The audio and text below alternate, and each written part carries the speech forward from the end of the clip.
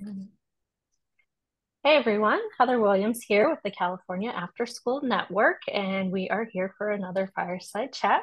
It's been a while, but we're excited to have you all join us for this great chat. And as always, I am joined by Michael Funk from the CDE Expanded Learning Division, and we have some really amazing special guests today. So we have the groups from Vallejo Unified.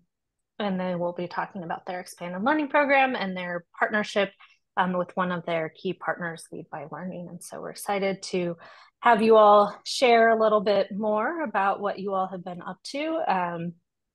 But before we do that, we are going to give a few policy updates. Just a couple minutes. A lot has been moving in the last few weeks at the state level in terms of the state budget and trailer bills and legislation. And so we just want to make sure we highlight some of those updates for you all, and then we'll jump right into the conversation. And so just for those of you that have been following along, the May revise is kind of a big deal in the California budget world. So that's when the governor releases his revision of the budget for the upcoming fiscal year. And so that was released a couple weeks ago. Lots of stuff in it and lots of challenges for the governor and Department of Finance and the legislature as they navigate billions of dollars in deficit. And fortunately for education, most of the education funding really has remained intact. And so all these investments that the governor and our legislature have put in place the last few years for education, they've really prioritized protecting those investments. And so just as we saw in January, now in May, those investments are really protected. So they've looked for other ways to find savings in the budget. And right now, still as we're looking at the budget, it looks like all of our expanded learning funding sources will continue to stay at the current levels. So that's really good news for us. There's concern with the budget that there might be some cuts, but at this point, everything is continuing as currently funded. So that's really, really great news. And then the other kind of big thing that comes along with the major budget announcement is also budget trailer bills. And we've talked a little bit about these in past fireside chats, but these are the trailer bills are these lengthy bills that implement policies related to budget actions. And so the kind of big ones we announced back in January, there was a recovery or a proposal around attendance recovery. And if you want to learn more about that and get into the details of that, you can check out our previous fireside chats and some of the information on the CAN website, and that'll go through the details. But that proposal continues to move forward. We're still tracking that because, again, this proposal would leverage expanded learning programs, including ELOP, ACES, and 21st century programs, both the 21st century elementary middle program, as well as assets, our high school program. So these programs, attendance recovery programs, if the proposal goes through, could happen in coordination with any of our expanded learning programs. So we're continuing to track that. The major change from January to May at this point is just delaying the implementation of that proposal. So instead of looking at July 1st, 2024, which is right around the corner, it would now look at being introduced on July 1st, 2025, so that the department has time to release guidance before then, districts have time to figure it out before then. And it is still in a proposal form, so it is not approved yet. It still has to work its way through the process. And then also some changes to ELOP are proposed in the most recent version of the trailer bill, just in terms of funding and how long school districts have to spend funding.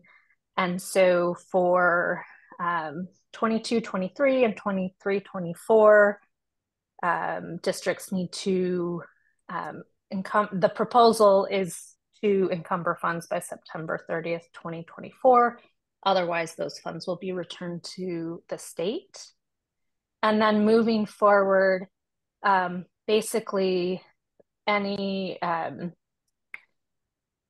starting with 23-24, any funds that are given out to LEAs for ELOP, they need to be expended by June 30th of the following year. Otherwise, those funds would be returned to the state. So again, this just clarifies, like, if you receive ELOP funds in 24-25, you would have 24-25 and 25-26 to expend them. By the end of 25-26, if you haven't, those funds get returned to the state. So you're now kind of in a like use it or lose it is the proposal there.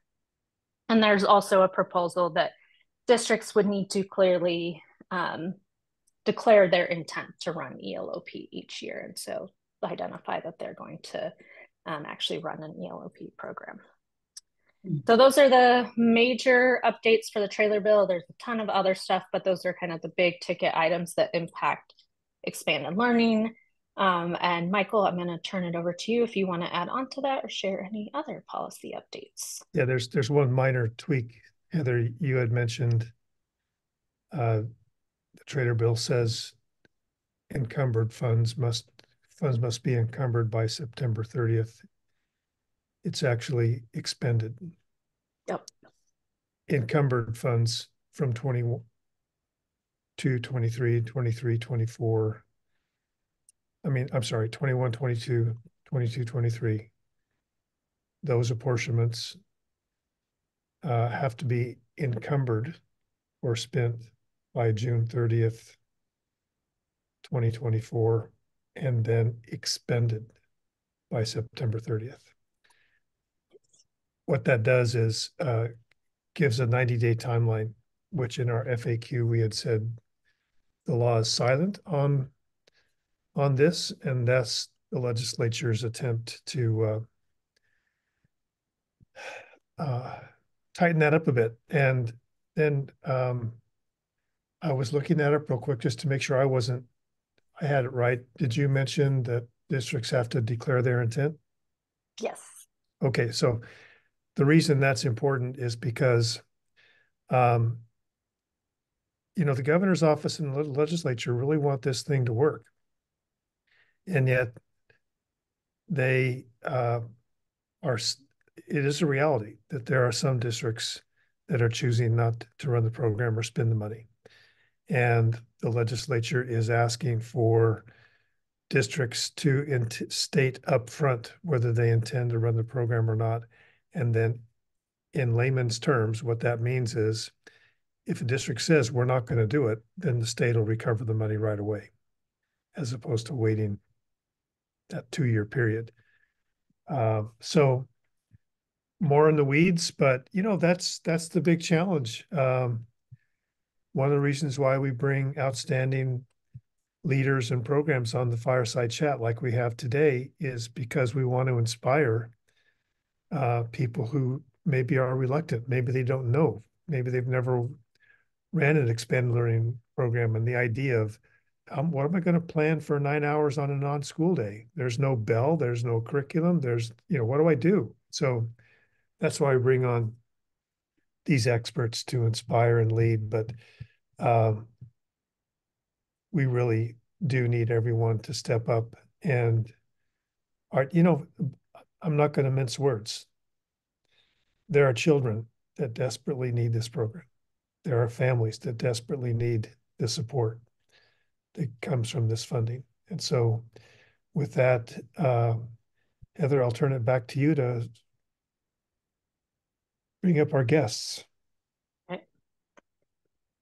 Well, thanks, Michael. And like I said, we're very, very excited today to have Vallejo joining us and their partner. And so Carol has been around for a while now in the expanded learning world. And Carol, we're very excited to finally bring you and folks from your team on to a fireside chat. And so would love to have you start with a bit of an introduction of yourself, your background in expanded learning and what you do right now, and kind of the expanded learning program at Vallejo, and then we'll have your team introduce themselves as well. Absolutely. So my name is Carol Lewis, and I am District Coordinator for Expanded Learning for Vallejo City Unified. I've been in this position for 12 years, but I'm finishing my 27th year in education. Started as a classroom teacher.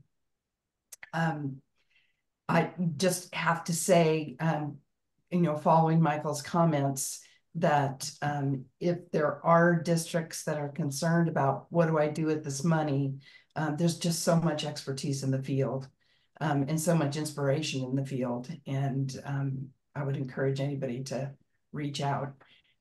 So I'm here with a couple of my teammates, and I will let them introduce themselves, starting with Renee. Everybody, I'm Renee Collins. I'm one of the 4 assistant managers that help support the 16 sites that Carol's over. I was a site coordinator for 7 years before I became the assistant manager. And I was in all of the school districts and all of the Loma Vistas and Solanos. I was born and raised in Vallejo, so I've been in this district for a very long time. And I've grown to love this district.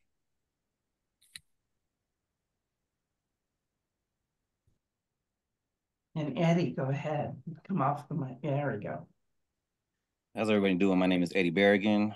I've been over Loma Vista for 17 years as a coordinator, after school coordinator. I started off as a GVRD rec leader, from a rec leader to a senior rec. And the 2 coordinators that were here that had ran the program before me, they thought it was a good idea for me to take over. So the following year after that, I took over here at Loma Vista, which is the school that I'm at, Loma Vista Elementary here in Vallejo.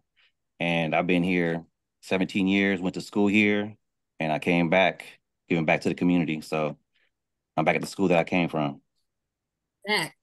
That's an amazing, that is amazing, Eddie. And the fact you are site coordinator at that school for 17 years, that might be the world record. I don't know if it's not, it's close. And what I think about, because when I was doing work in the Bay, 20 years in San Francisco, we'd have site coordinators around for 10, 12, 13 years. And it makes a huge difference, the kind of relationships you have and the trust. And,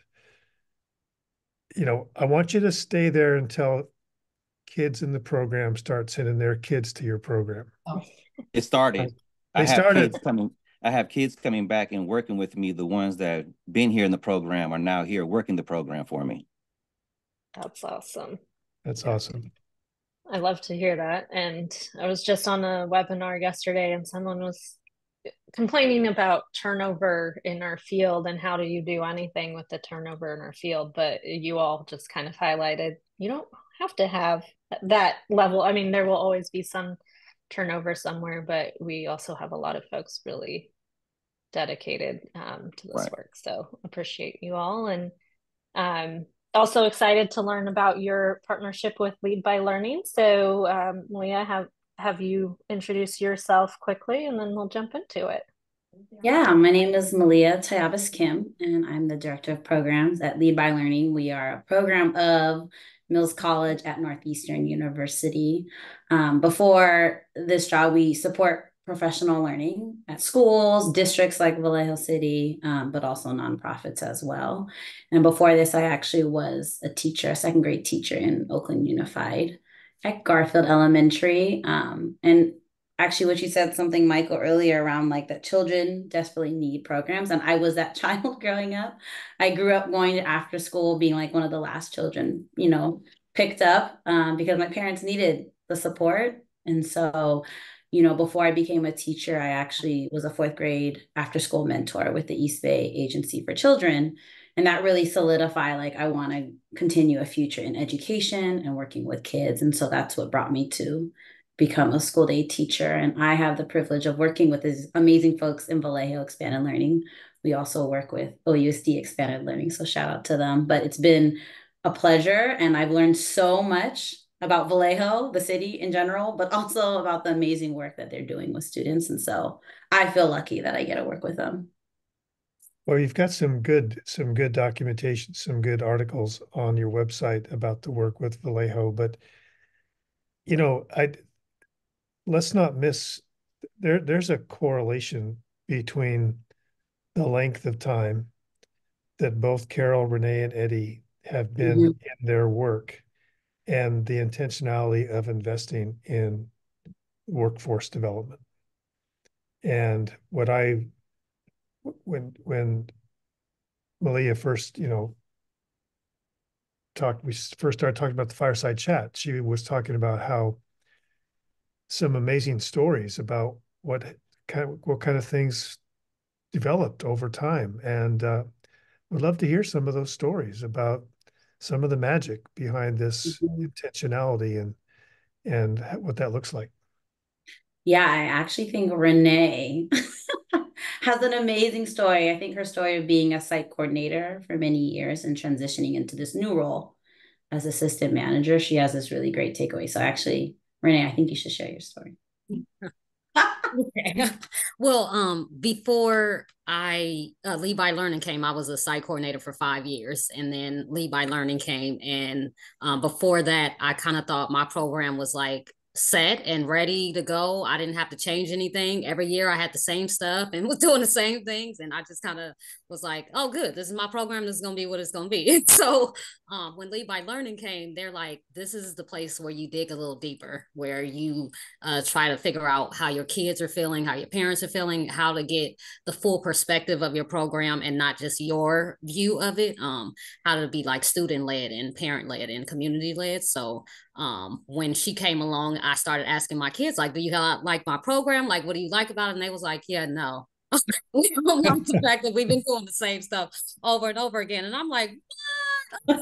That caused me to start asking questions and working with Lead by Learning, asking them, just general questions about what am I missing in my program that they actually love and they need. And actually, in my first year, when Eddie came on, he had said something about how amazing community circles was. And they were complaining after COVID about they just wanted a space where they could just sit down and talk to somebody and just kind of communicate how they felt and situations that they were going through personally. And Eddie had these amazing stories about his community circle. And I was like, oh, good, right, got it. So let's just start the community circle. But then after I did that, I realized the boys didn't want to talk to the girls and the third graders didn't want to talk to the sixth graders. And then I had to figure out how to facilitate the right staff and make sure they knew how to facilitate those conversations. And then they started feeling uncomfortable. So it was a really long yearly process to where I was like, okay, this is my continuous quality improvement process.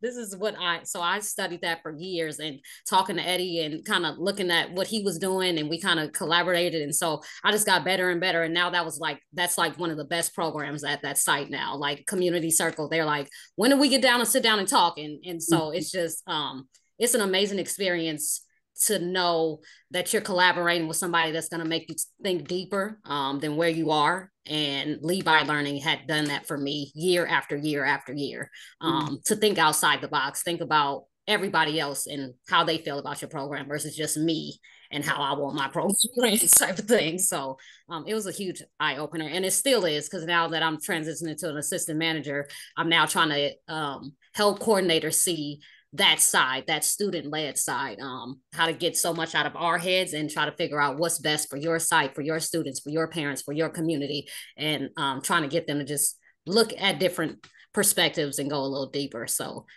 that's my continuous quality improvement that I'm in right now.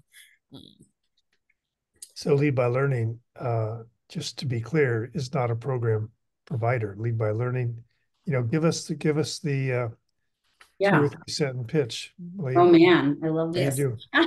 I mean, I think at its core, we believe that, obviously students are at the center of everything, right? We want to be providing the best teaching, the best after school programs for our students.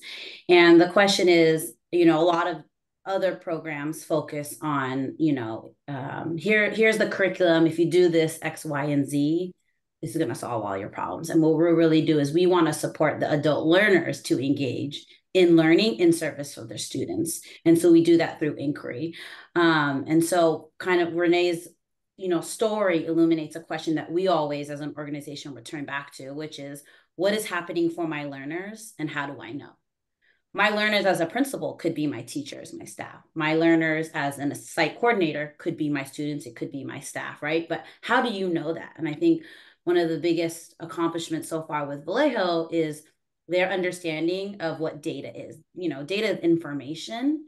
And so I think Renee's story is, how are you collecting that information around how students are actually experiencing your program? Because right now, Renee was leading off of her own assumptions. Students seem to be fine. They're doing the work, they're signing in, they're leaving school, right? And what her data revealed to her was actually they had a lot of suggestions of improvement on her program, right? And so it's situating the adults not as someone who is the expert and knows everything, but actually as a learner. And so that's what we try to do in all our partnerships. Yep. Eddie, I'm wondering, 17 years and experience before that, how do you stay fresh? The kids. It's always a new thing. Every single day is it's a new perspective. You look at kids, they come at you differently. They keep you young for sure. So opportunities just to talk to the kids, and what Renee was touching on about community circles, I call it the RJ. I started off as the RJ circle that touch bases on kids and trying to figure out their emotions and what they have going on, because I went through the same things at that age. So I got a chance to really talk to the kids and be able to understand them a little better so they can understand me a little better. And it made everything so much easier to understand them because they understood me. So the trust became bigger, and yeah, it just kept it going. And I just enjoyed it. It just kept me around here. Didn't want to leave. Like, I could have left several times. Because I'm gonna say this, because of Carol, I'm gonna say this again. If it wasn't for Carol, it got to the point it got stagnant for me. And Carol brought new life by letting me know that whatever you do, just do it to the best of your ability and just push through. And she gave me the opportunity to do that over here at Loma Vista. And since she's been here, it's been flourishing.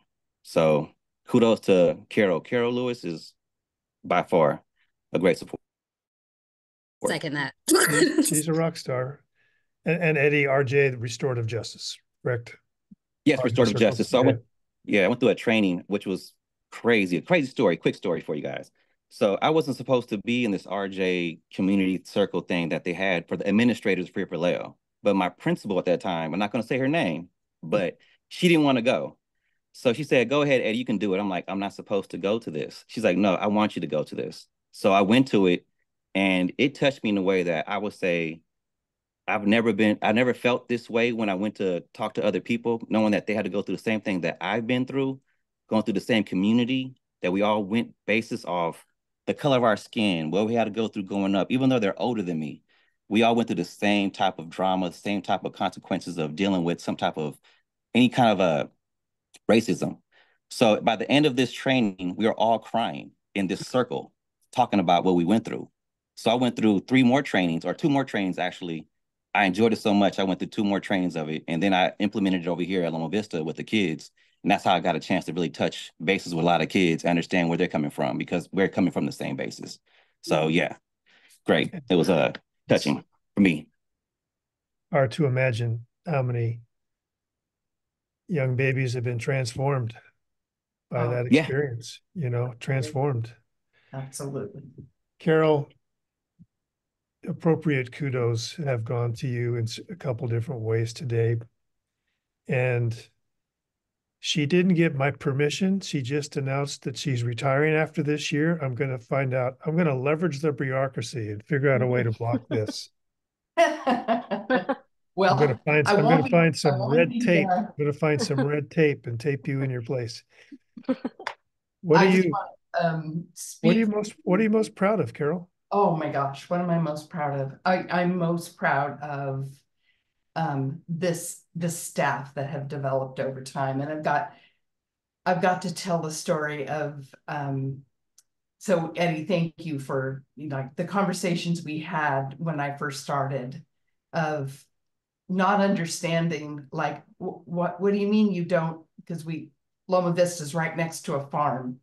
And I'm like, what do you mean you don't take the kids onto the farm for outdoor learning experiences? And, just kind of my naivete and like, oh, well, let's make that happen. But, connecting it back to our work with Lead by Learning, Michael, I don't know if you recall, but after one of your early Fireside chats, when we were just coming back from being on lockdown after COVID, I was feeling so discouraged. I saw the Fireside chat, your sign off of, lead with love, just like, kind of opened things up for me emotionally. I picked up the phone and I called you to thank you for that. That was one of the lowest points of this work. But it was also the same time that we started working with Lead by Learning, and I started seeing the potential of adult learning as a social process and a emotional process. And it kind of shifted my vision of leadership. When you step into leadership in education, you know that you're not going to be impacting kids except through the people you lead. And I think this staff responding to that shift in how we approach things has been the thing I'm most proud of. And Renee, when I first started with Lead by Learning, they offer an adult learning certificate that you can earn a certificate. And one of the things you do is you choose a focal learner. And Renee was my focal learner. So I got a really close in set of conversations with her that year as she was going through these, the processes that she described earlier in the conversation. And that just was so rewarding to watch that growth and be part of those conversations as a peer, not as a evaluator or a manager, but to really, create that bond over inquiry about, okay, what does this mean? This is what was said. What does this mean? What does that imply for what I might do differently next time?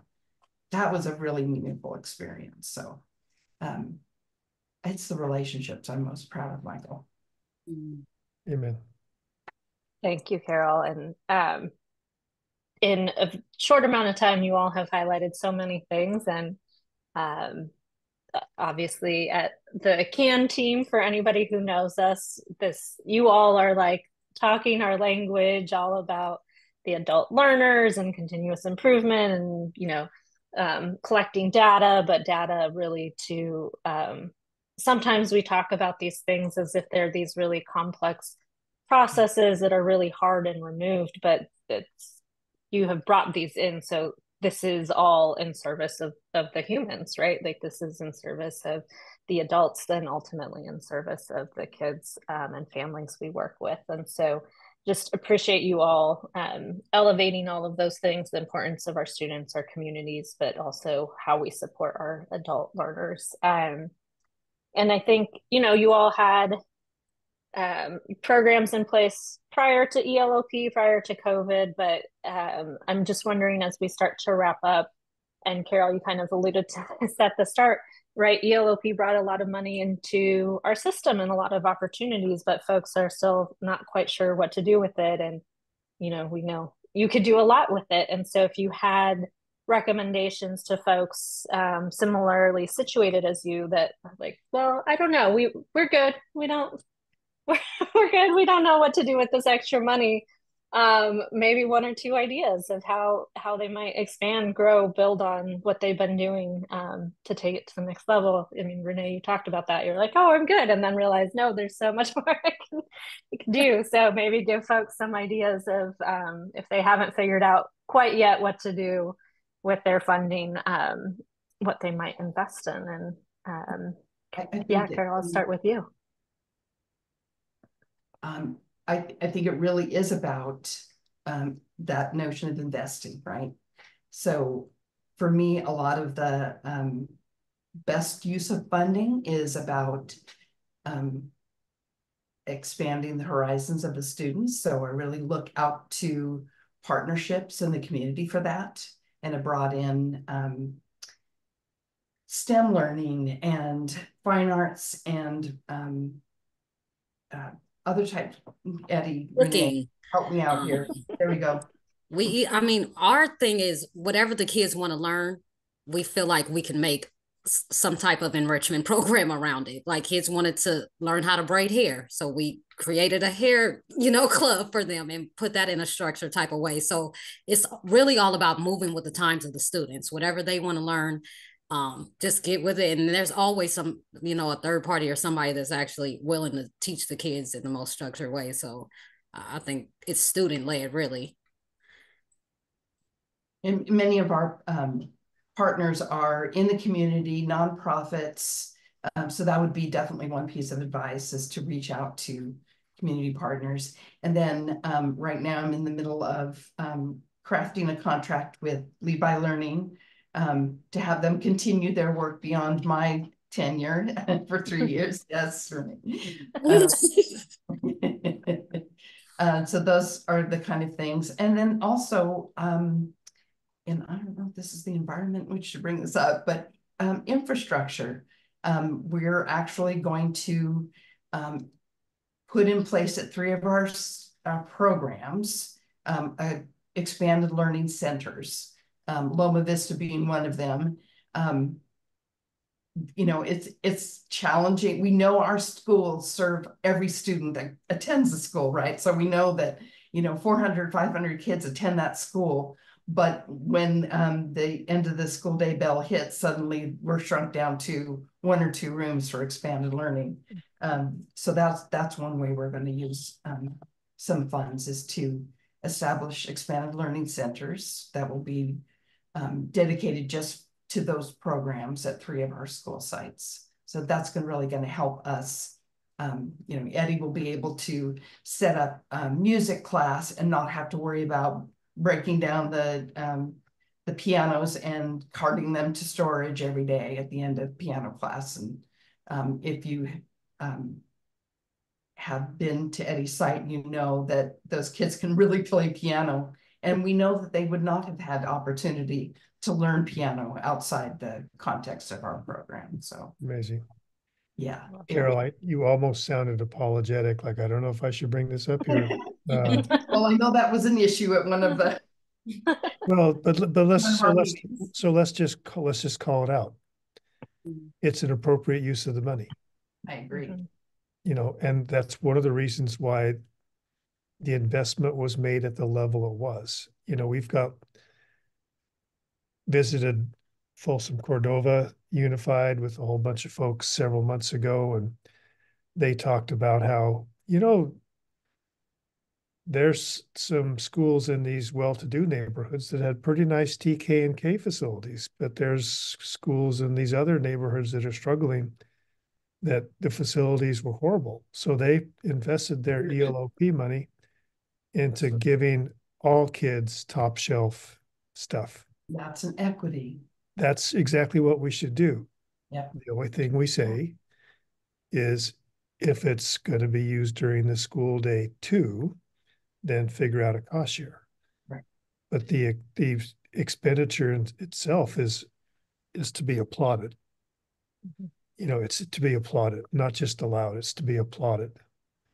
I'll be taking this clip to my assistant superintendent. So you please do. And I get quoted a lot when I say things like that.